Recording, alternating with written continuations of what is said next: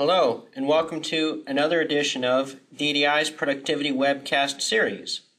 I'll be your host, Joseph Richter, and today we're going to talk about SOLIDWORKS certification preparation. And to help you prepare for your SOLIDWORKS certification, I'd like to talk to you about the following. First up, the main question: why consider becoming certified?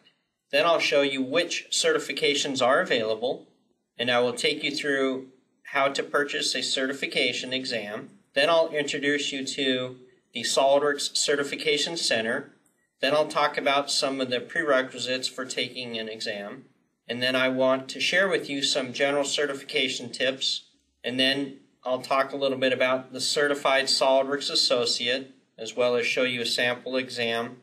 Then we'll talk about the Certified SOLIDWORKS Professional exam and show you a sample exam for that. Then we'll talk more about the Certified SOLIDWORKS Professional Advanced exams, including sheet metal, weldments, mold tools, and surfacing. And then I'm going to leave you with some final thoughts on certification. Alright, first up, the main question: why consider becoming certified? Well, depending on your current situation, your answer is going to vary. For example, if you're a student, maybe you want to claim bragging rights among your peers.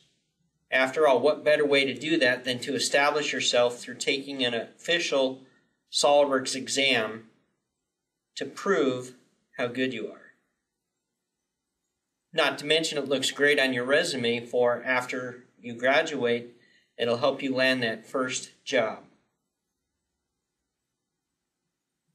If you're currently unemployed, this will look great on your resume as well. After all, hiring companies are looking for SOLIDWORKS users that understand design intent, which means they're going to build practical models that everybody can change and maintain parametric design practices. The CSWP will help provide proof that you are a competent SOLIDWORKS user. If you're employed, at your next review, this will help to prove that you're a proficient SOLIDWORKS user, which could lead to that ever-elusive raise and or a promotion. And one of the ways that you can help sell this is your company can use your certification status in their marketing efforts. So when they're going out to do proposals, they can brag about your proficiency and your skills, which will hopefully lead to more projects. And it's a win-win because it keeps them busy, which keeps you busy, which keeps you employed. Or if you're self-employed, then you can use it to prove that you're not going to waste your client's time on poorly constructed models or learning the software. And to sum it all up, the main bottom line is engineering firms basically need to know how well their users can generate a model. You may have noticed a trend in industry, and that is when you get a call back from a resume, a lot of times they want to bring you in for a SOLIDWORKS test. Now, these tests are all unique to the company, but generally speaking, they're all the same in the fact that they sit you down with a part and some calipers, or maybe a drawing, and they ask you to build a model of that part. And then when you're done, you go up to them and you say, okay, I'm ready for my interview. And they look at you and they say, we'll call you. And you feel a little dumbfounded because you just spent time building the model. But basically what they want to do is they want you to leave so they can go and take a look at your model and find out how you think in SOLIDWORKS. After all, once a company has established a team of design intent-oriented users, the last thing they want to do is invite a hack modeler into their group, because once you have design intent established, a hack modeler will very easily tear a giant hole through their data set, and it may not even be intentional. So they're trying to look out for their best interest, which is to maintain the integrity of their data. So, what certifications are available? Well, we have the Junior CSWP, also known as the Certified SOLIDWORKS Associate. This exam is targeted specifically for college students who have not yet had experience in industry using SOLIDWORKS. Next, we have the CSWP. The Certified SOLIDWORKS Professional exam is the industry standard test that checks for an individual's grasp on the concept of design intent. Again, design intent is building a model that's easy to change.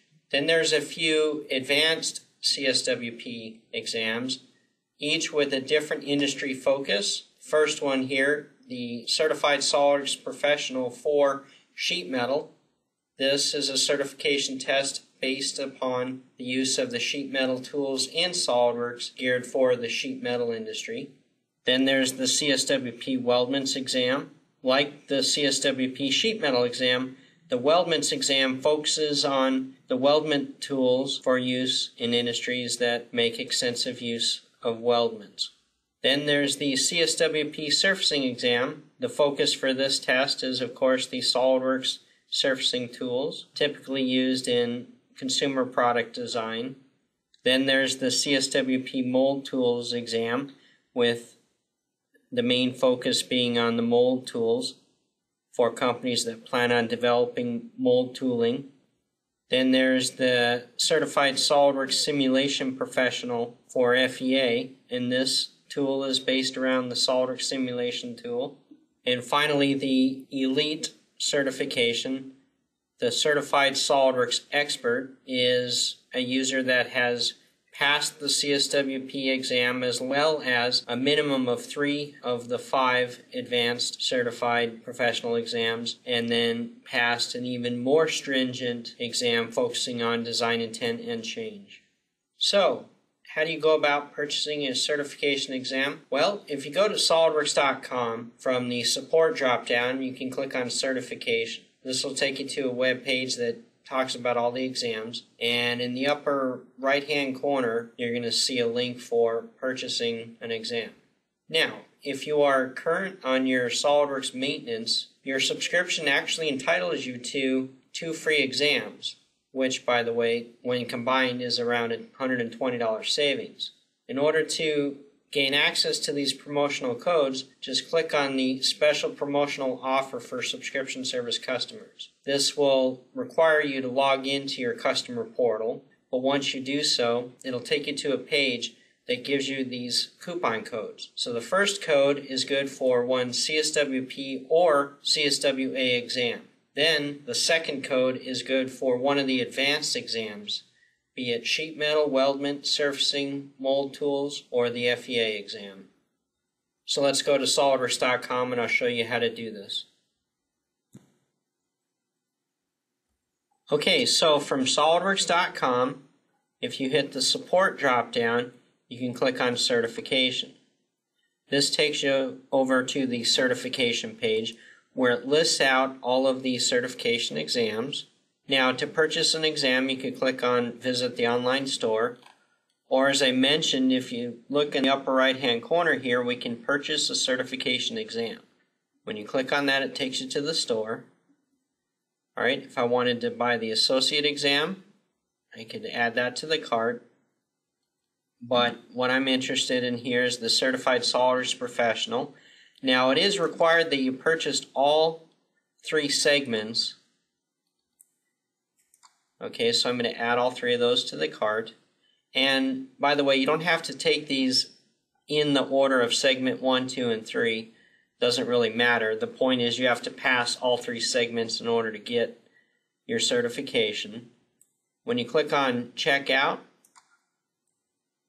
you simply fill out your information here and purchase. Now, if you look here in the middle, it's asking if you have a coupon or promotional code. If so, enter it here.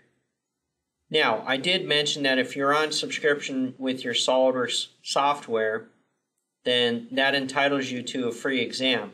So the way that this works, first off, if you take a look in the upper right-hand corner here, it does say CSWP offer for subscription customers.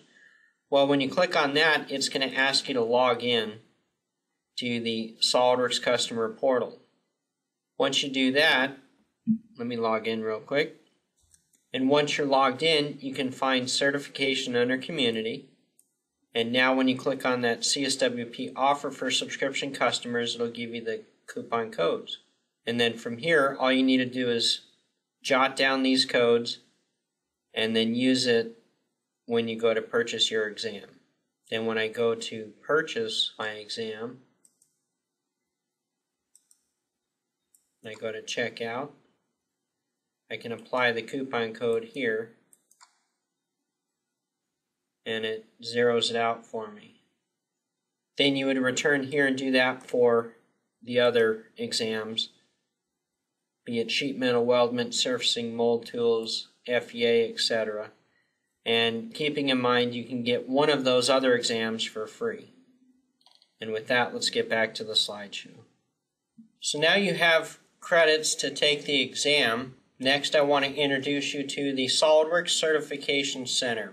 This is basically the website where you'll go to download and take the test from. It's also the main website where you can log in to view your certificates, and then you can also print them out on cardstock. You can also go through your past exam results, see how well you did. You can also manage your test credits from here, which, by the way, you can purchase multiple test credits and then generate vouchers to issue to other users. So, for example, a company could buy 20 credits and then issue vouchers out to 20 different users among the organization. It's from this same login that you can decide if you want to be listed in the online directory for certified users. And since there's an online directory, this also means that you can find certified users in your area, at least those that have chosen to be visible for the online directory. Or finally, another important aspect of this SOLIDWORKS Certification Center is you have the chance to validate a certificate that somebody might have put on their resume. You see, each certificate carries with it a certificate number, and that number is unique to that user for that certificate. And let me go ahead and show you how to do this.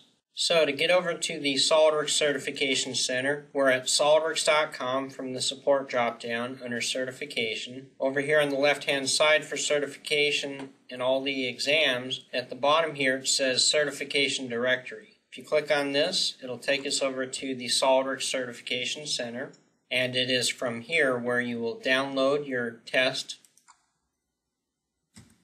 and then you'll pick your application language. Then it will ask you to either generate a virtual tester user ID, or you can say I already have one. Then you input your information, and then you continue. And then from here, based on the credits that you have, you specify the exam to start. So for example, if I'm looking at SOLIDWORKS Certified Professional, there's segment 1, 2, and 3. And you just basically click on this to start the exam. It asks you to pick which language. The reason this is a little truncated is because I'm zoomed in, but you pick your language and then you click on Start Exam, and then you hit OK. And then you click on Start Examination. To see any more, you're going to have to start your own test. Alright, once you've taken the test and you've earned your certificate, the way that you go to print them out is you go ahead and log in, and then from that account you can see the certificates that have been earned, and then in order to print them out you click on the PDF symbol here, and then it brings up your certificate. And I mentioned that each certificate has its own unique ID. This number, if you were to go to verify it, will show you this certificate.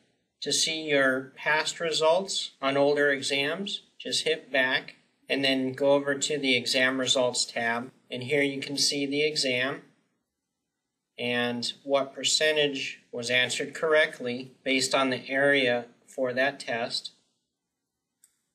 both pass and fail. It also tells you how long you were in the test.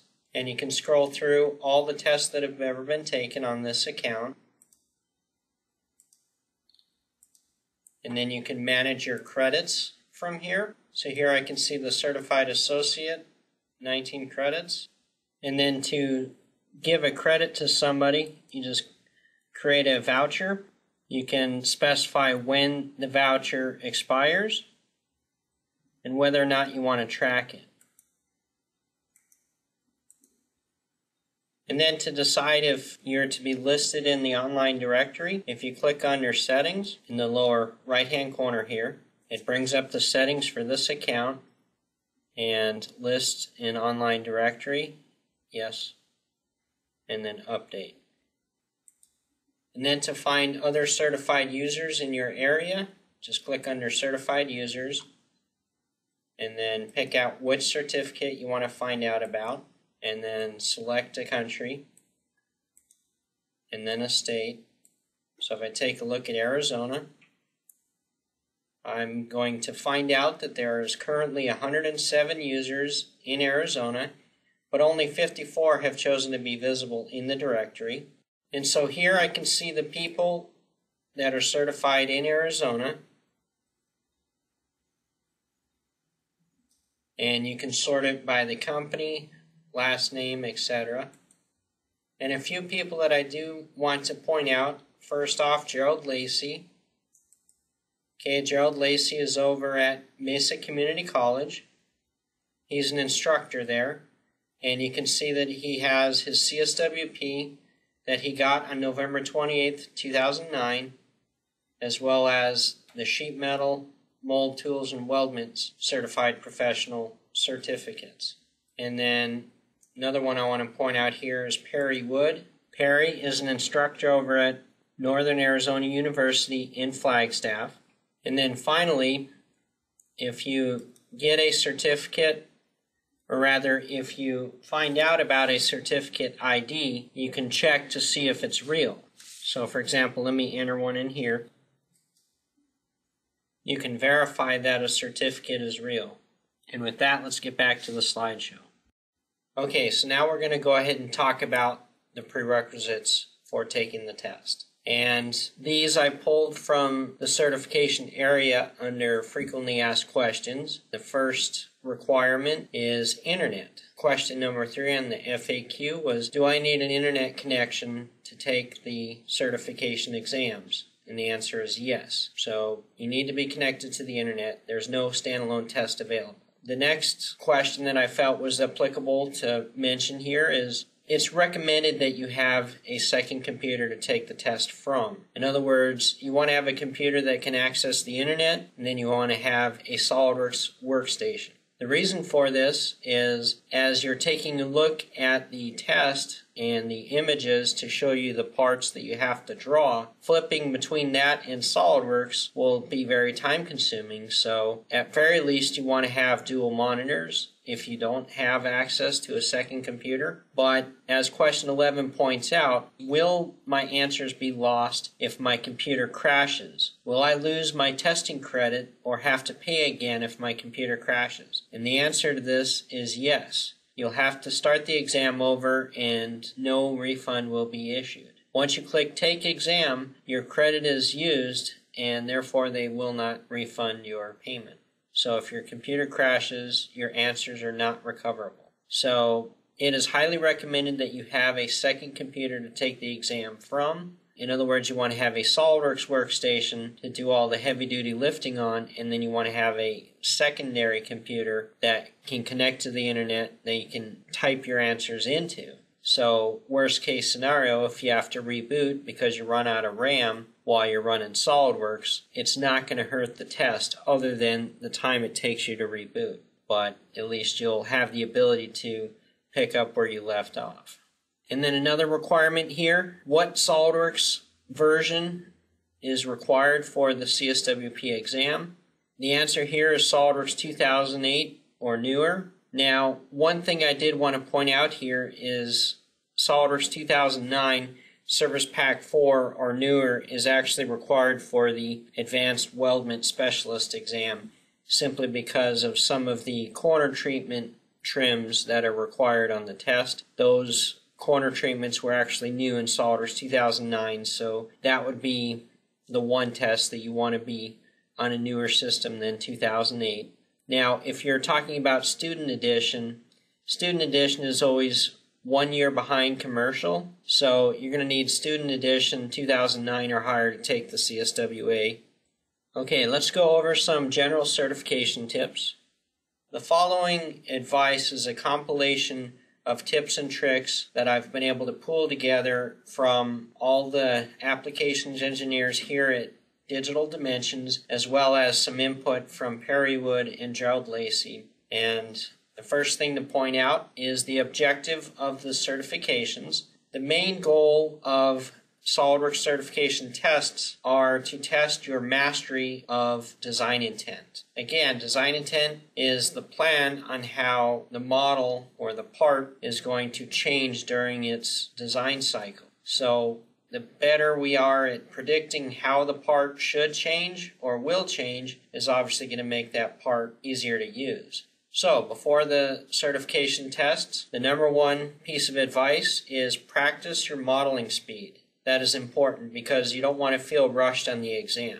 Now, aside from practicing your modeling speed, the other thing you want to pay attention to is how fast you can take a look at a part and decide how you should start to model it. After all, you want to be good at that part of it too, because even if you're a fast modeler, if you take a look at a part and you can't break it down into the basic shapes to get you started, then no matter how fast you are, if you pause and you take a long time figuring out how you're going to build that model, then that's going to cost you time, and there's not a lot of extra time on the exams. Alright, after you've got your speed down, both with respect to figuring out how you're going to model parts and just in general speed with SOLIDWORKS, some preparation would be to generate some generic part templates for the test.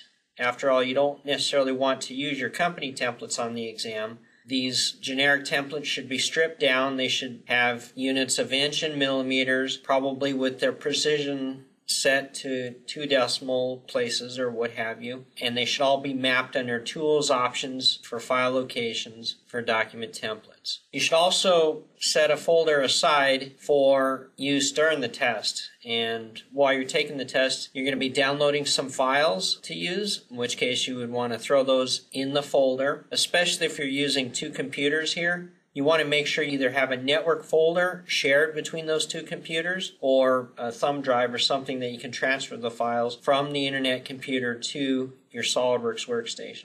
As well as you'll need a folder to save your work during the test.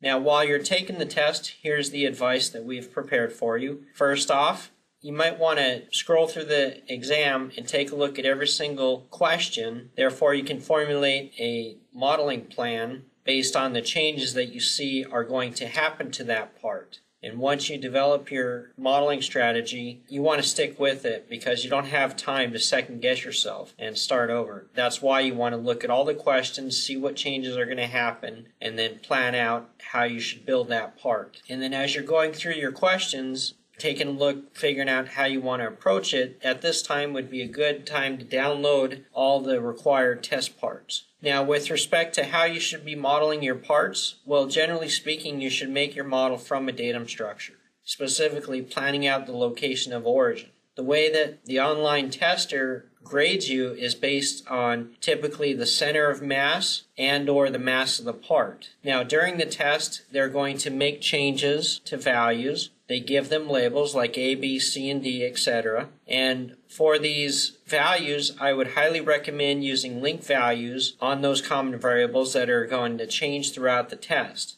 A couple of reasons to do this. Number one, you might have A in multiple locations, or the second reason to do this is in the tree, once you've added a link values item, the equations folder now shows up in the tree. And when you hit the plus sign for the equations folder, you're going to see all of your linked value groups. That's a very quick way to double check the variable A when it's changed to what the current value is. So if you have A, B, C, and D all showing up in the tree, just at a quick glance you can see if you've updated it to the correct value. Also, when you're taking the test, don't forget about the SOLIDWORKS help if you get stuck. While you're building your models for the test, pay attention to the units being requested, the precision or decimal places for your answers, and pay attention to the material or the mass properties requested in each question. It's also best practice to save as a new copy for every single part, naming it based on the question. That way, while you're going through the exam, if you notice a mistake, maybe you missed a fillet or something that has technically been there all along, by saving as each question number, you'll be able to go back 3 questions prior to open the older file and add the missing fillet and update your answers. After all, if you fail to do this and you're sticking with one single model and progressively changing it without making backups based on each question, then you're going to have a hard time rolling back through all the 2 or 3 questions worth of changes to get back to step number 1 where that fillet was initially missing. And again, there's not a lot of extra time for doing that. So you want to save as a new copy for each part for every question. As you're speeding through the test, if you find yourself at the end of this test and you have some extra time, I would start over and review each question as well as your answers, double checking for simple things like precision, decimal place, and mass to make sure you're not going to miss that question based on a simple mistake like that, or go back to the questions that you were not comfortable with or 100% sure on and redo those. Also, when you're going through the test, make sure you understand what that part looks like. Take the time to look at every single picture that is provided for each question and quickly identify the one that will help you get started.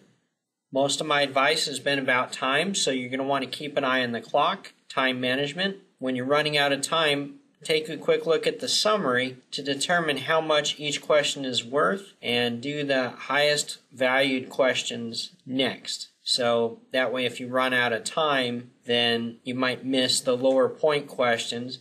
A good example might be while you're taking the exam, if there's a simulation express question for stress analysis and you're taking the CSWP, that stress analysis question might only be worth 5 points, whereas there might be a modeling question that's worth 20 points, and if you spend half of your time on the 5-point question, then you're going to fail the test. So know when to skip a question, move on, and then as you have completed all the modeling challenges, go back and re-review that simulation question. And then just as a general best practice, you always want to use fully defined sketches. When building an assembly, pay attention to what order you mate parts together. In the case of 2 plates and a pin, you'd want to mate between the holes on the plates, bore to bore, then add the mate to the pin very last. And also, I would highly recommend fully defining all of your components in your assembly. Therefore, everything is fully located for predictable results. Keeping in mind with your assemblies the location of origin for the first part, because a lot of times they will give you a starting origin and they will want the center of mass for the assembly. One other piece of advice would be if you mess up the initial origin on the first part, as long as you're familiar with generating coordinate systems, then you're probably going to be able to make a new coordinate system at the location that they wanted the original origin, and then you can do your mass properties from your created coordinate system. So coordinate systems would be important. And with that, let's take a look at the Certified Associate exam. The Certified SOLIDWORKS Associate. This is the junior level CSWP exam targeted for college students who do not yet have real-world experience with SOLIDWORKS in industry. Now, when preparing for a certification exam, nothing is better than a good training course with a great instructor. So my training recommendations for the CSWA are college courses such as the following. At Northern Arizona University in Flagstaff, Arizona, the course is ME 180, Introduction to Engineering Graphics, with the instructor Perry Wood.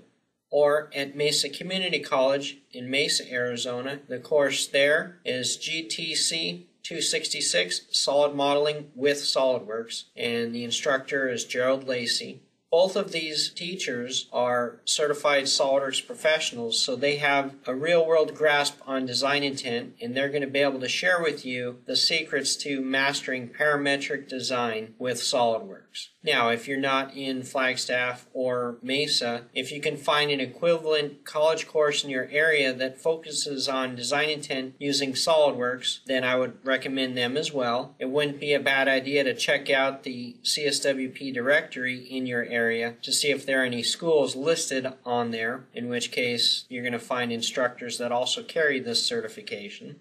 Or in lieu of a college course, I would mention Digital Dimensions SOLIDWORKS Essentials course, and we have locations in Phoenix, San Diego, Tucson, Fresno, and Sacramento.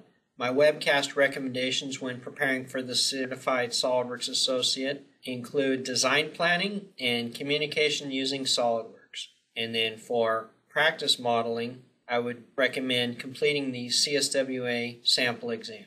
Now for the webcasts, if you go to our website, ddicad.com, in fact, let me take you over there. So from our website, ddicad.com, if you go to the training drop-down, you can click on webcasts. From here, you can do a keyword search for design planning or for communication. And you will find the two webcasts I recommend for the CSWA. Now for the sample CSWA exam, if you go to solidworks.com, again from the support drop-down under certification, when you click on the CSWA, under the quick links in the upper right-hand corner, there is a sample exam. You can click on that and download the PDF along with the sample files. And here you want to take a look at what the exam is going to be looking for. So hands-on challenge in the following areas. And with that, I have an older sample exam to share with you. So let me take you over into SOLIDWORKS. And in order to build this part, you're going to download the PDF that looks something like this. And on the PDF, it tells you what units to build the part in, what precision to build it in, and it tells you where to place the origin. And then here are the variables that will change throughout the test, A, B, and C. And then it's telling you that all the holes are through holes, as well as providing the material and the density. And then of course it gives you a 3-view drawing. And by the way, while you're building this model, this is why it's crucial that you have a secondary monitor to build your parts from, or a second computer if you have that available to you.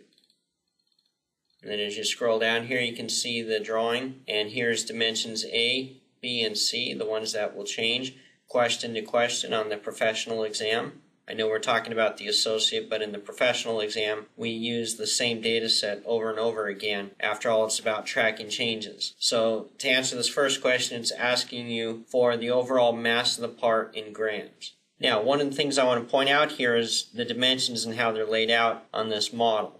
Okay, this is how your dimensions should look on your own model to match what they're asking for. So as I go back to SOLIDWORKS, okay, you can see that my dimensions come from the same datums that their dimensions did. For example, the 12 comes from the back edge. It's not 50 minus 12 coming from the front face. So let me go ahead and roll back here and show you how I built this model. You can see that all of these are cuts, and my very first feature is a stock feature, my first extrude, and here you can see dimension A, B, and C. They are clearly labeled. That's because when I made the dimension, I typed in dim A, so that shows up. Also, you'll notice the red chain link symbol here. Basically, when you double click on a dimension, you can hit the drop down here and link value. So let me unlink it here and then show relinking it. And then when you go to link value, you can type in your shared values group name. In this case, I'm going to relink it to dim A. And the reason you would want to do something like this is because under the equations folder in the tree, your global variables are shown. So here are my link values for dim A, dim B, and dim C. Therefore, when I go to my next question and those variables change, I'll be able to check very quickly at a glance at the tree to make sure that I've updated those variables to the correct value. Keep in mind this trick also works on your day-to-day designs. If there's an important dimension that you need to track in your design, even if it's only being used in one place, I would highly recommend adding a link value to it so that way you can call attention to it here in the tree. Okay, and as I roll through the rest of the model, you can see how the cuts are added to the initial stock to generate the final part. Again, all of my dimensions are coming from the same datum structure that was outlined on the drawing, so there's no guesswork here. A model like this is much easier to change than a model with only 3 features and super complicated sketches. For this question, they were asking for the mass of the part, so you would go to Evaluate, Mass Properties. Now, if I wanted that mass properties to show up on screen here, I could go to the File Properties, and from here, add a property, maybe something like weight, and then you can link that to the mass of the part. Once you've done that, it's just a simple matter of adding in a note and then with that note linking to the property. So here I can see the weight. And they were asking for 2 decimal places, so I would want to make sure that my units match. So units of 2. And then when you go back to the PDF, I can see that my dimension matches B. Being the certified SOLIDWORKS associate, they have some multiple choice questions on the exam. Now for the professional, you would have taken that same part model and made a couple of changes to it, which is the reason that you'd want to call attention to dimension A, B, and C, the ones that are going to constantly change. Here for multiple choice, they have a few sample questions asking about Cosmos Express. What can you do with regard to the mesh settings? And here, a fine mesh setting cannot be applied to a specific face. It must be applied to the entire model, so that one would be C. Question number 3 here, it's asking about creating a drawing view, and they are showing here a broken out section. And then you go down to question 4 here. Alright, on question 4, you have to model the brackets and the pins and assemble them in an assembly. So they give you all the dimensions in order to do this, as well as the gap between the brackets. So back over here in SOLIDWORKS, I'm going to go and open that assembly. And basically each part has been modeled according to the dimensions that were on that other drawing, as well as mated. Here you can see the angle mates to position everything where it should be. And here in the tree you can see that there are no minus symbols, which means everything is fully defined. And then to find the center of mass, you click on Mass Properties, and of course it gives you the center of mass. And just like with the mass note, you could have a center of mass note here. If you go to File Properties, and then Center of Mass, when you hit the drop down you'll find center of mass for X, Y, and Z. What you want to do is take center mass for X, copy that, and then swap out that variable for Y and Z as you paste it, because if you hit the drop down again, it's just going to replace what's already there. Okay, and in fact, I have a note here to point out the center of mass. Again, this is just another trick to save time. Back over to the PDF to hit the last assembly. So as I scroll down here, I mentioned they were asking for the center of mass. Alright, and then the last one here. Again, it wants you to model all these parts and position them based on the assembly. So one of the things I like about the Certified Associate sample exams is they have you do a lot of modeling. Okay, and the Certified Professional sample exams, they have you build one model and constantly change it, which is also good, but the Certified Associate gets you in the practice of making a bunch of models. So here's the assembly and all the parts. Let's go back over to SOLIDWORKS, take a quick look at that. So my next assembly is here. Again, each part has been modeled based on the dimensions found on that other drawing. Okay, and with each one, as you roll through, using the stock method, creating your cuts, adding fillets, and mirroring when it makes sense, and then locating this clamp with a distance mate, that one being this one here, from the front, and then there's your center of mass. This is why the location of origin is so important. If you didn't locate the origin where they asked you to, then your center of mass is going to be all wrong. If your origin was not located where they asked you to put it, you could always insert from reference geometry a new coordinate system, okay, and locate it where they would want it.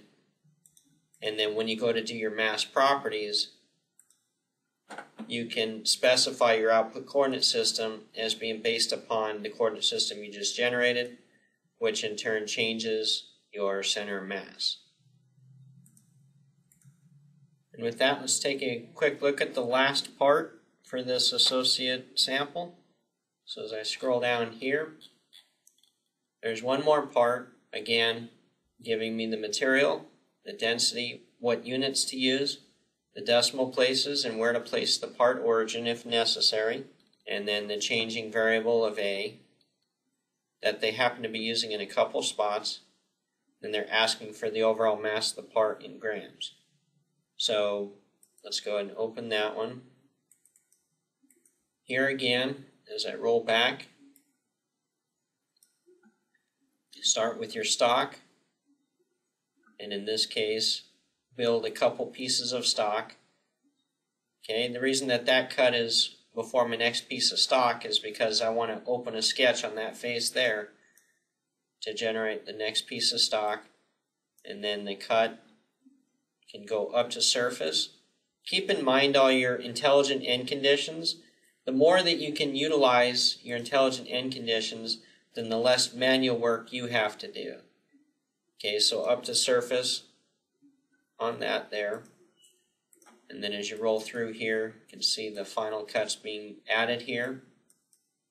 And then a plane thrown in here to add a boss extrude with a cut. And then with this one, they were asking for the mass of the part, so you can go to Evaluate and Mass Properties and see how much it weighs, provided you have the correct material. And as I flip back to the exam,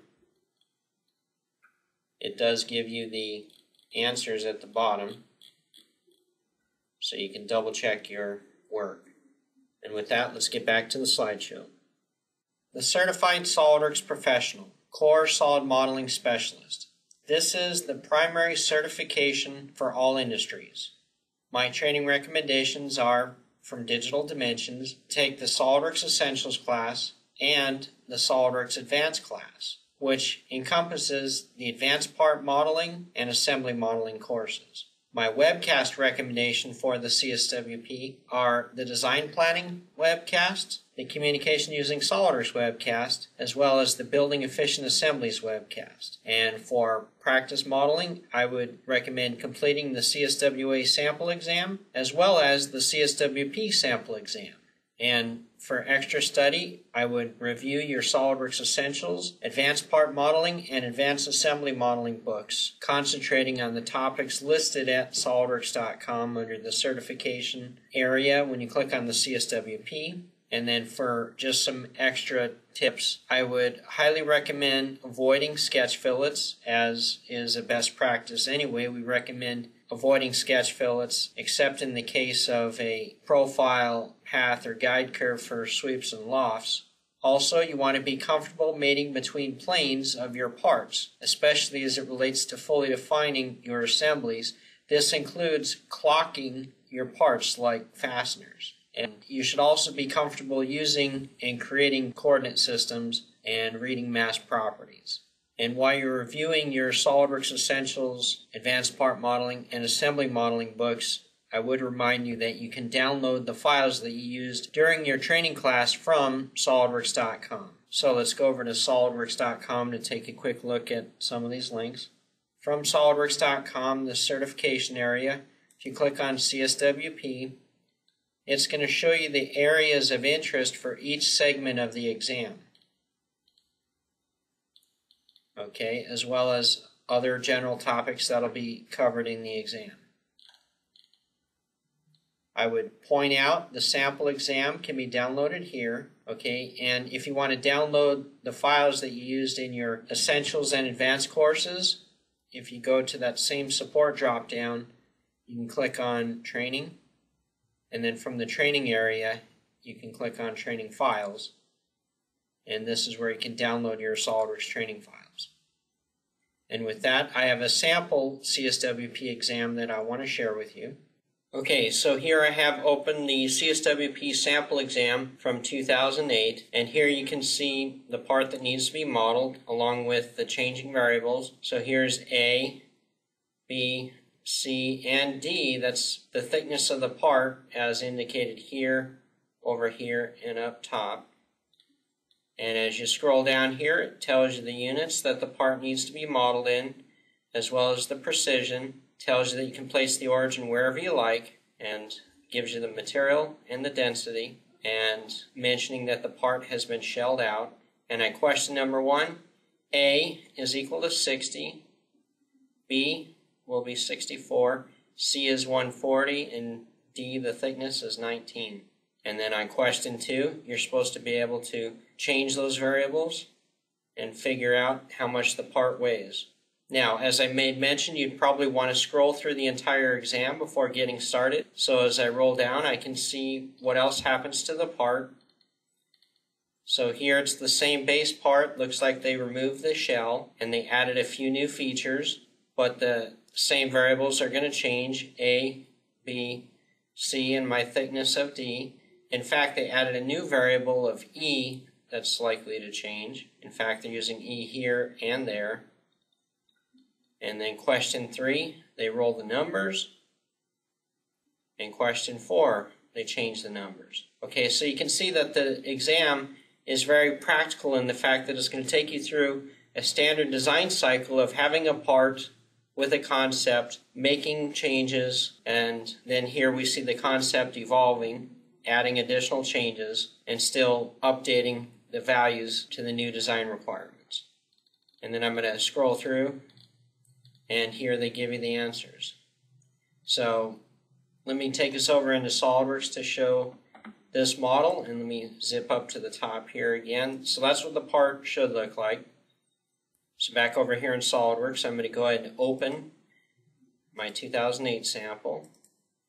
And just like before, I mentioned you can click on a dimension and add a note as well as a link value. Now, the other thing that I would point out is the reason I can see all my dimensions here is when you right-click on the annotations folder, you can specify show feature dimensions, and that's what makes them show up.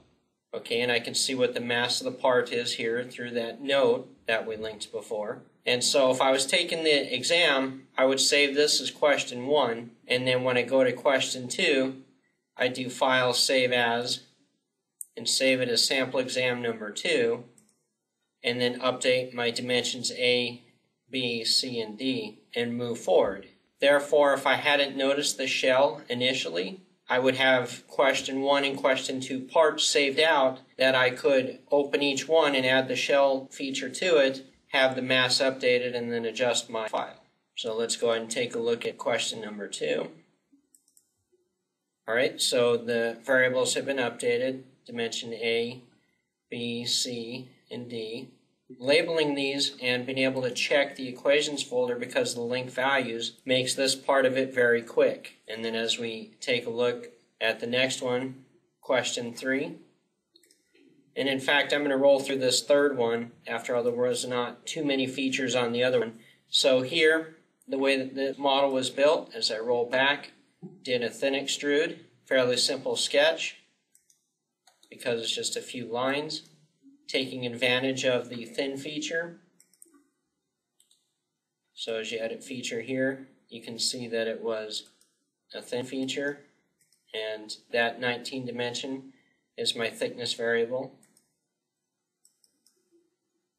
And as we roll through here, you can see the holes being added, as well as the slot, and then the boss being built on the end there. Very much the manufacturing approach.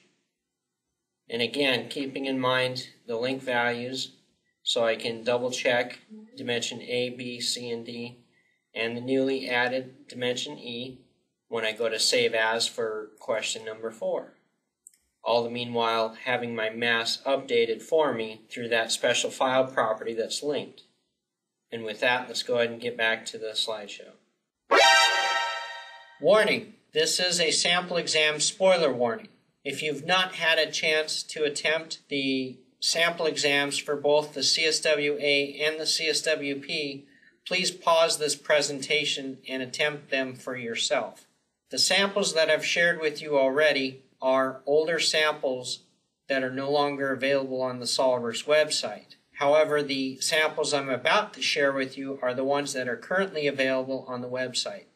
So please stop this presentation if you haven't had a chance to try them yourself, and then go ahead and come on back and pick this presentation up from here when I demonstrate the current sample exams. Thank you. Okay, so from this point on, you've been warned that the following samples are the ones that are now currently available up on SOLIDWORKS.com. So without further ado, I'm going to go straight into the current CSW-A sample exam. And I'll open the PDF first. Okay, Now as I roll through here, you can see that there's some recommendations up here. And as I scroll down here, they're mentioning that you should have a dual monitor. That's recommended but not necessary. And here I'm recommending second computer. Okay, one to run internet from with a tester, and then a workstation to run SOLIDWORKS from. So as I scroll down here, again the CSWA has some multiple choice questions on it. And now we get to the modeling part to answer questions 3 and 4. They give you basic views of the drawing, and you can see the variables that are going to change. Dimension A, B, and C. And then as you scroll down here, they give you the units, the decimal place, where to put origin, and the values for A, B, and C. And they're asking what the mass of the part will be. And looking ahead, I can see the new values for A, B, and C. And as I scroll forward, I get to see the changes that will happen to the model. So it looks like they're adding a few more cuts. It's always a good idea to look at all the changes that are going to happen to your part during the test. Alright, and then as I roll forward, I can see another pocket being added to the part. Okay, by looking at all the changes that will happen, this will help you to formulate a strategy for the test. Okay, then they go straight into a different assembly. So back up here, I'm going to take us into SOLIDWORKS and we'll review some of this. And so here you can see the part. Again, if I wanted to see the dimensions, I could right click on annotations and show feature dimensions. Again, here's dimension A, B, and C. I can also see their values from the equations drop down. And there's my note that's calculating the mass for me. So then when I go to do question number 4, I'm going to do File, Save As number 4, and then update the numbers. So let's take a look at how it changes. So here I have the updated values for A, B, and C. My mass is updated. Again, I could verify the dimensions. And if I roll through here, I can see how the model was built. So here we have the stock or manufacturing approach. And as you roll through here, you can see the cuts were added. Alright, and in fact, as I roll through here, you can see that this chamfer has been named based on the size. You can rename your features through slow double click or selecting it and hit F2 on the keyboard. This makes it very fast when I'm checking the model. If I need to adjust one of those chamfers, I'll know which one to change. Same thing with the fillets. I like naming them based on their size. Then I add the last cut there. And then as we take a look at the next file where more changes happen, here some additional cuts were added. So let me roll back. Here's where the part was, keeping in mind that the dimensions were changed for dim A, B, and C. I'm going to go ahead and show the dimensions really quick. These dimensions, again, I can't impress upon you enough that these dimensions are being dimensioned from the same edges as the drawing that was given to me. So you want to keep that in mind, because if you have to do math, then you have to remember the fact that you are doing math to arrive at your numbers. So it is a best practice to plan out your model from a given datum structure. The additional cuts were added here, okay, to add that gap in there. Punch a hole through those two tabs there. Add another cut there, and then finish off the part with another cut there. Again, you'd want to do File, Save As, the next part number, or the next question name rather, to make your final changes. As I roll back here, okay, the last two features were cuts. So one cut here was done with an offset, as well as an intelligent end condition of offset from surface. Now, if you wanted to get tricky, you could take this dimension here add a link value group of thickness, and then tie it to this other one dimension.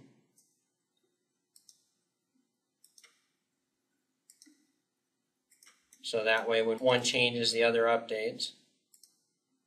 Okay, and as we take a look at the last cut extrude, that too has a 1-inch offset that I could also tie in there. So again, link values is just a special equation that said these items shall remain equal. Okay, and here I can see the new mass of the part. One thing that I do want to mention, pay attention to the material when you go from question to question. Sometimes they will change the material on you, so just be mindful of that. And then as we take a look at the next question, the next one is actually going to be the assembly. So let's review the PDF on this one.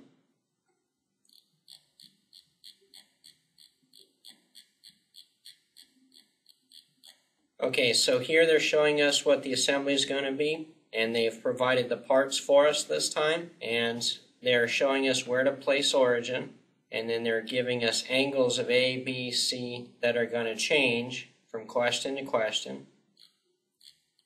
And for question 7, here are the variables for A, B, and C, and they want to know the center of mass. This is important to remember where they place the original origin, again, because your center of mass is going to be based upon that.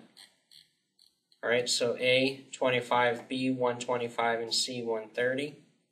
Let's go ahead and take a look at my assembly. And just like in the part file, you can add link values here to your assembly. You'll notice that there are no minus symbols in the tree, which means everything is fully defined. And here are my angle values. So there's 130 with a link value on it. There's 25 with the link value on it. And 25 with the link value on it. And that provides me with my center of mass. I would do the same thing for the next question. So file save as, assembly number 8. Update my variables. I can double check. There's 30, 115, 135. And as I compare with the PDF, I can see that is in fact what the new variables will be. And again, it's asking for the center of mass in the assembly. Again, as you scroll down, it gives you the answers as well as some hints. And here, one of the hints that I gave earlier was don't forget about help. Here they're pointing at the fact that you should remember that help is there. And then hint number 3, they are telling you where to find the test client, which we already talked about earlier. And that concludes the CSWA sample exam. Now let's go ahead and take a look at the CSWP sample exam. So from here, I'm going to take a look at the current CSWP sample. Okay, so as I scroll down here, here's the part with the variables that are going to change. I can see X and E, Y and E, and here's A, B, and C on 2 sides. Scroll through, pay attention to the details on the part. So on question 1, here are the variables, and here are the hints. They're talking about link values, and they're asking for the mass of the part. And then you should scroll down on question 2. Here are the new variables. Again, asking for the mass of the part. Question 3, the unit system, decimal places, material. Here are the new variables. And then, again, looking for the mass of the part. The next stage of the test, they make some additional changes to the part by adding a pocket in the back here and a cut revolve there. Okay. And then they update the variables again. Again, you want to pay attention to the material and the density. Looking for the mass of the part. Scroll down. Again, updating the variables. And then here are the answers. Here's this hint again. Use link values or shared values to manage your dimensions, and then label your dimensions so you can visually keep track of which ones need to be changed. Alright, so let's go over into SOLIDWORKS and show some of this. So let me go ahead and open the first CSWP sample. And again, everything is well labeled. You can see under the equations folder all my variables. I'm going to go ahead and roll through the model first thing this time. Again, I'm using the manufacturing approach. Dimension A and B having been labeled. A thin extrude, uniform wall thickness, a boss extrude. Now, one thing I would point out about this boss extrude is, as I keep mentioning modeling from a datum structure, my sketch is on the bottom of this face here, so that way when the extrusion happens, that 35 is coming from my datum. Okay, if I'm opening a sketch on the top of this face here and saying, well, if that first step was 25, then this last step should be 10, that means I'm doing math. And if I'm doing math, it doesn't match my print, which means if this 35 dimension changes, I'm going to have to remember that this 10 dimension here is end result of this 25 plus change. After all, that 25 might change later too. So these are the things that you want to consider when planning the design intent for your model. Okay, so that's an example of modeling from your datum structure. Alright, and here we have a boss extrude. Now, one of the other things you might keep in mind, when you're doing your extrusions, you can offset your starting location from your sketch plane. Again, it's all about taking advantage of the intelligence of your beginning and end conditions for your extrudes. Okay, maybe adding another boss extrude and a cut, maybe patterning the cut, adding a chamfer, some fillets, adding the next pocket with some fillets, and then the hole wizard. Now again, if you want to visually keep track of this fillet, you could name it based on the size, R13. So if it needs to get changed, you know right where to go to pick up the 13 millimeter fillet. Same thing with this fillet here, maybe based on its size, R15. And then from here, let's go ahead and take a look at the next question. So again, you do File, Save As, Question 2, and update the variables to what the test is now asking for. And by the way, if you had established that mass note up front, of course it updates. Want to pay attention to the material, make sure they didn't change it on you. And then as we look at yet question 3, same thing, update the variables, A, B, C, D, and E. And then when you start to modify the part on question 4, it's just a matter of updating the variables and adding the new features. So a cut revolve there and a pocket there.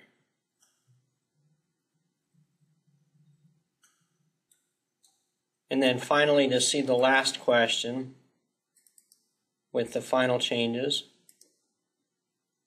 to dimensions A, B, C, D, and E, again with the cutout and the pocket in the back. And with that, let's get back to the slideshow. The Certified SOLIDWORKS Professional Advanced Sheet Metal Specialist Exam. My training recommendations for getting ready for that exam is sheet metal weldments from DDI. For practice modeling, you should complete the CSWP sheet metal sample exam. And for study, you should review your sheet metal book, concentrating on the topics listed at SOLIDWORKS.com from the support drop-down under certification and the topics listed for the CSWP sheet metal. And as it relates to extra tips for sheet metal, you want to pay special attention to your flange position settings, whether it's material inside, material outside, or bend outside. And you want to pay attention to your corners where the flanges meet up, using closed corners when necessary. You want to make sure that the corners on your model match the images given in the test. Warning: this is another sample exam spoiler warning. If you've not had a chance to try the CSWP sheet metal sample exam yet, please pause this presentation and try it yourself before continuing. And then once you're done, come on back and compare your results with the sample exam I'm about ready to show. There is no older sample exams for sheet metal, weldments, surfacing, or mold tools. Alright, the next sample exam that I have to share with you is for the sheet metal CSWP, and they give you the dimensions for this part here with the variables that'll change for A, B, C, and D. And just like all the other exams, it gives you the units of measure, how many decimal places, where to put the origin, the material, the sheet metal thickness, your default bend radius, and your trim side bends option. And then here's the variables for A, B, C, and D. In question 2, A, B, C, and D. And they're wanting to know the weight of the part in grams. And then as you roll forward to check out the future changes, they're wanting you to change the K factor of the part and then find out the measured distance of X on the flat pattern. And then they want you to update the K factor again and flatten the part. And at the bottom here, of course, they give you the answers. Okay, so let me scroll up to the top again and take us over to SOLIDWORKS to show this. So I'm going to go ahead and open that sheet metal sample.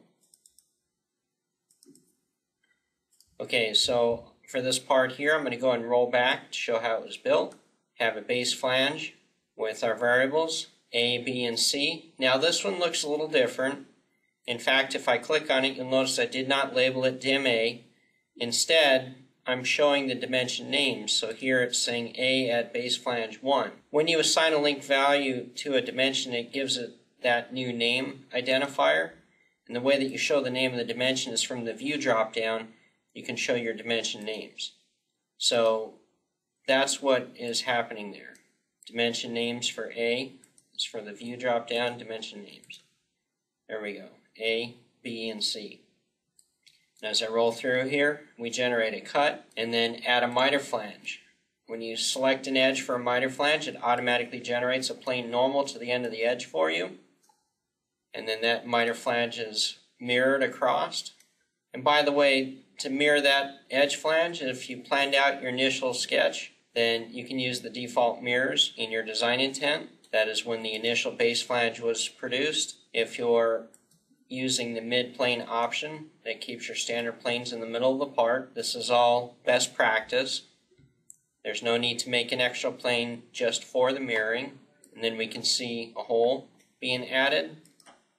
And then if I needed to show the flat pattern, I could. And because I did link values, there's all my variables on question number 2. Same thing as the other exams, update your values for A through D. My note here is calling out the mass. And then for questions 3 and 4, it's the K factor that changes. So to do that, you'd go ahead and edit your sheet metal feature and adjust your K factor.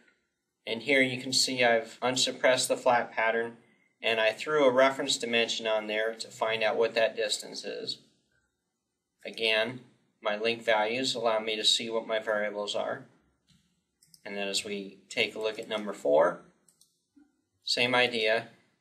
You're able to adjust your dimensions, take a look at flat pattern, and here's my reference dimension to show the distance that they're interested in. And with that, let's return to the slideshow.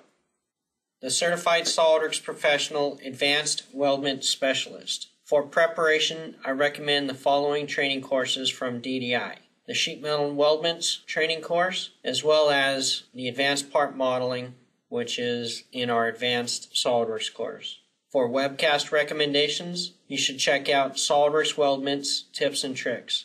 And for practice modeling, I recommend completing the CSWP Weldments sample exam. And for study, you want to review your weldments as well as your advanced part modeling training books, again concentrating on the topics that are listed at solidworks.com under the certification drop-down for the CSWP weldments. And for some extra tips as it relates to weldments, you want to practice your 3D sketching.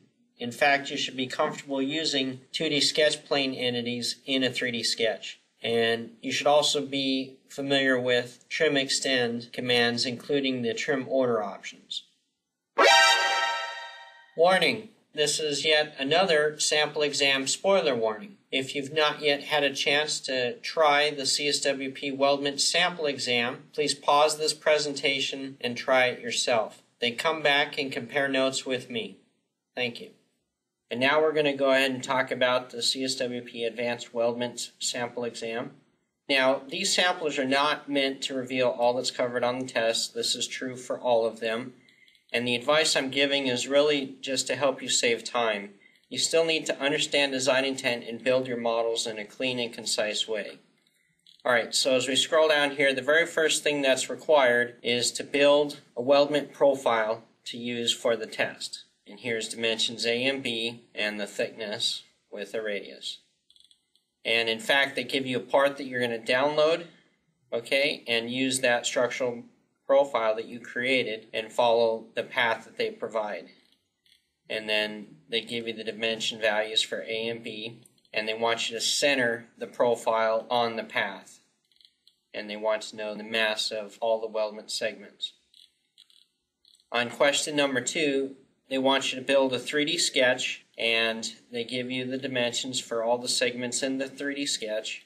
In fact, they're angling some of the segments at 100 degrees. This can be tricky unless you're using your sketch planes within a 3D sketch. They're specific sketch entities.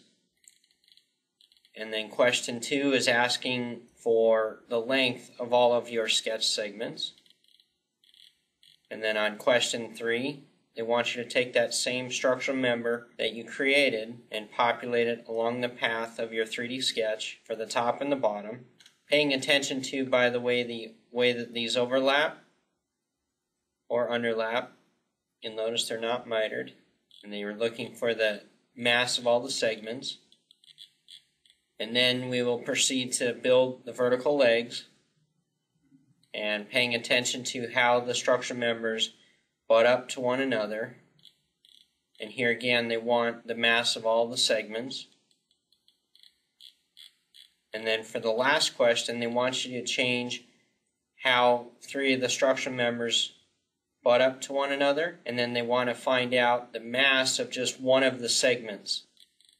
Okay, so as I was mentioning earlier, you should be familiar with trim order for your grouping. This is what we're talking about. And then again, they want you to measure only that segment. And one of the tips I recommend here is you can use delete body to eliminate all of the extra structural members so it does not get involved in the total mass calculation. And as I scroll down, here are the answers. And with that, let's go over to SOLIDWORKS. Let me just scroll up to the top here.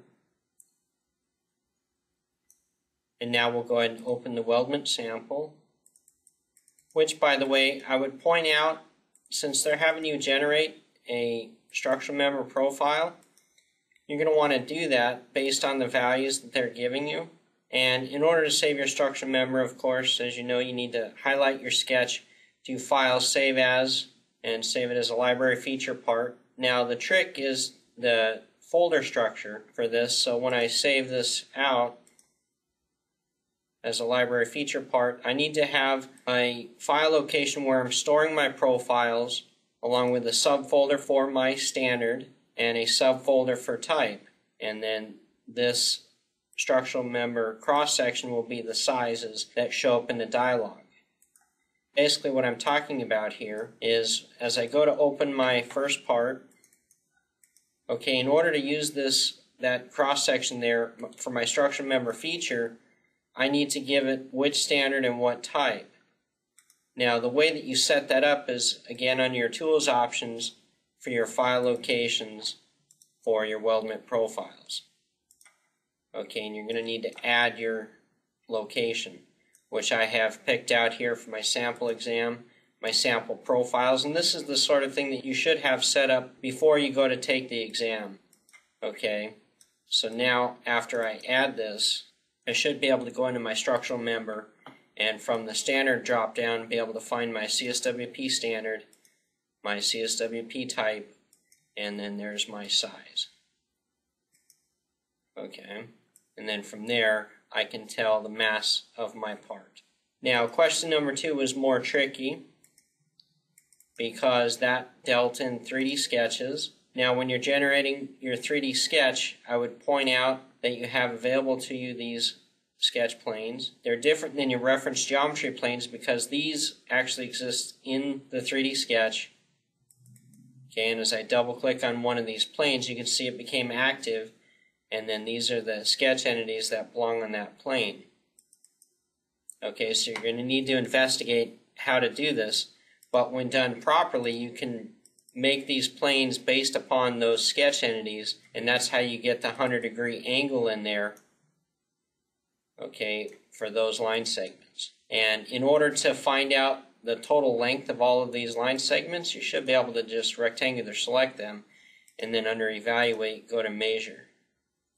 And it's picking up that plane. There we go. There's the total length of all of my segments, 13,924 and change.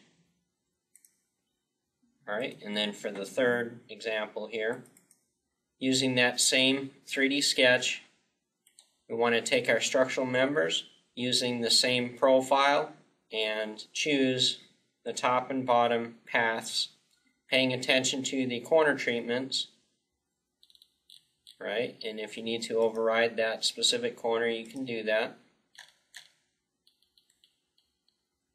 And again, they were looking for the total mass. The next one here was adding in the vertical legs. Again, looking for total mass.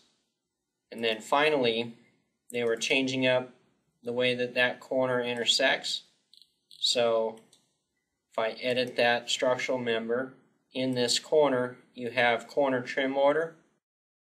This is where you can change how these butt up with one another.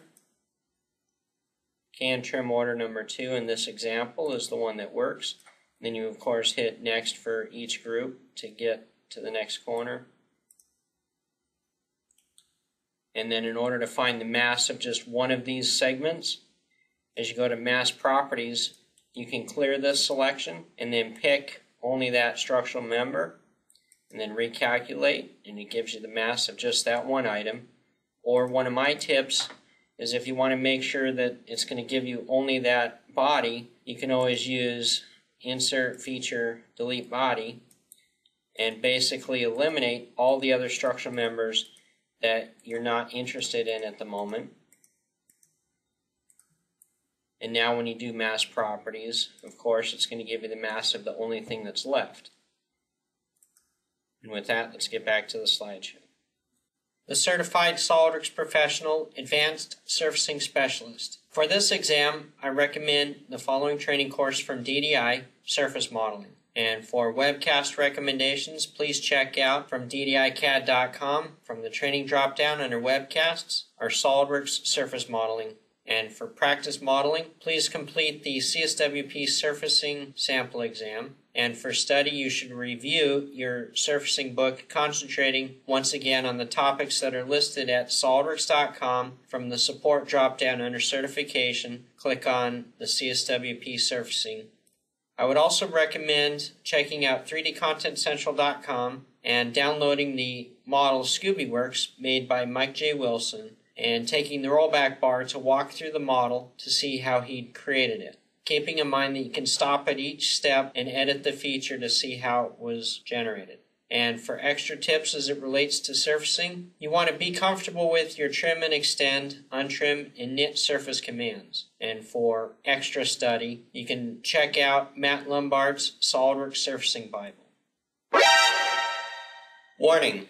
This is another sample exam spoiler warning. If you're interested in taking the CSWP surfacing exam and you have not yet had a chance to attempt the sample on your own, please pause this presentation to attempt it yourself. And then when you're done, come on back and we can compare notes. Thank you. And now to talk about the CSWP surfacing sample exam. So this PDF here is the one that you can download, and they're basically saying that you're going to build the shape of a mouse, and the file that they have you download has a sketch picture, and basically it has the sketch picture in this top surface here, and they want you to recreate this surface here, the green surface. And they give you some specific rules for the surface to follow, as well as an angle. and it should basically follow the sketch picture. And they want to know the total surface area of the newly created face. Question number 2, they have you generate a fillet between those faces, and then they want to know the surface area of the fillet. For question number 3, they want you to trim off the nose of the mouse, and they want the surface area of the top surface. And then for question 4, you're going to mirror it across and then solidify it, and then apply the material of ABS to the part, and then give the resulting mass. And then of course they give you the answers. Now here they're telling you the tolerance on the answers, and this is true for the exam. There's a tolerance on the answers. After all, you are using a sketch picture, so that makes it somewhat up to interpretation. After all, you'll be drawing some splines to map the sketch picture. Bring it to the top here, and we'll go into SOLIDWORKS to take a look at this. Okay, so over here in SOLIDWORKS, let's go ahead and open the surfacing exam. So surfacing sample number 1. And let me roll back here. Basically, this is what they provide you with, this top surface and this sketch picture. And your job is to generate a surface in this area with the rules outlined on the PDF. Now, I chose to do a filled surface here, so I generated my first sketch with the angle that was given, and then a second surface with my spline, which, by the way, one of the tricks with splines is to minimize the amount of points that you add and instead use the handles to shape your spline. If you have a bunch of points, you're going to introduce error into your final surface. So I'm going to go ahead and cancel that. And then once I've created the boundaries for my surface, I chose to do a filled surface, and forcing it to be tangent to the two faces that I created and only in contact with the original surface they gave me. And here we said we're looking for the surface area of only that face there, so I can go ahead and measure that and find the surface area. Now for the second question, we're supposed to take that same model and add a fillet. So in order to fillet it, of course, you can't fillet between two surface bodies. You need to knit them together first. And then you have the ability to fillet it. And then you just select on the fillet, into your measure to find the area. And then for the third question, you go in there and add a surface trim. So here's how they wanted the front to be cut off. So I applied a surface trim, removing that portion there. And then we want to find out the total surface area here. So you go ahead and use your measure and you figure out what that surface area is going to be. And with that, let's get back to the slideshow. The Certified SOLIDWORKS Professional Advanced Mold Tools Specialist. For this exam, I recommend Digital Dimensions Mold Design Using SOLIDWORKS course, and you could benefit from the surface modeling class. My webcast recommendations for the exam is Mold Making in SOLIDWORKS and SOLIDWORKS Surface Modeling.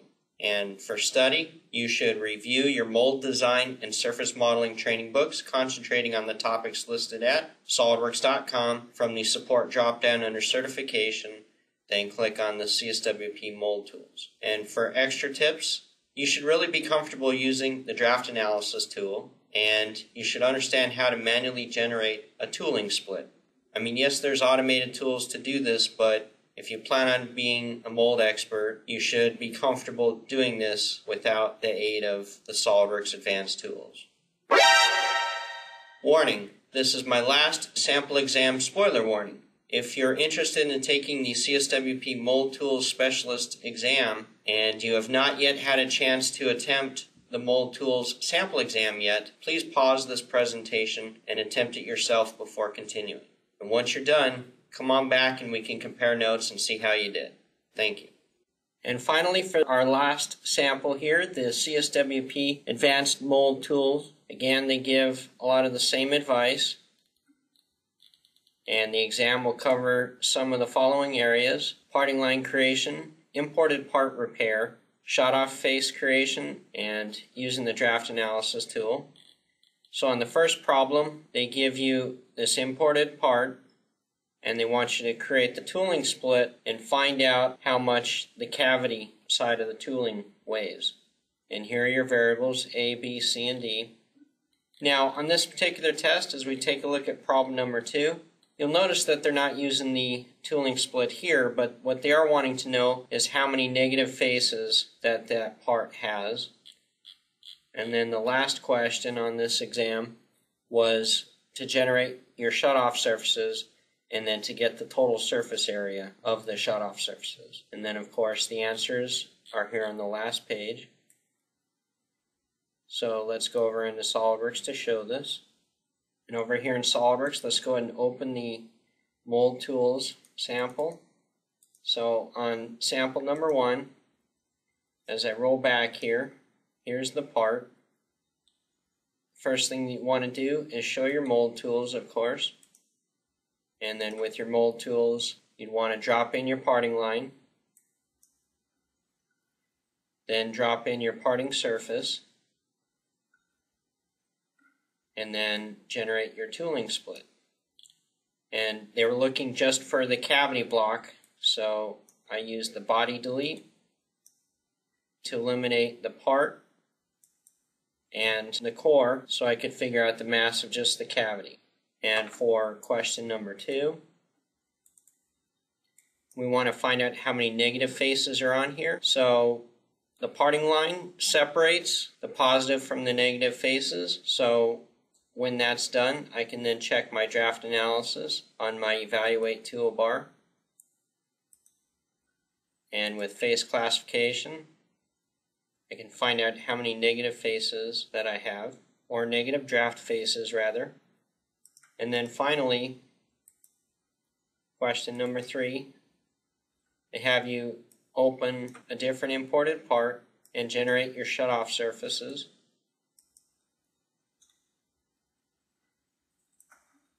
And then using that good old body delete trick, we can get rid of the solid.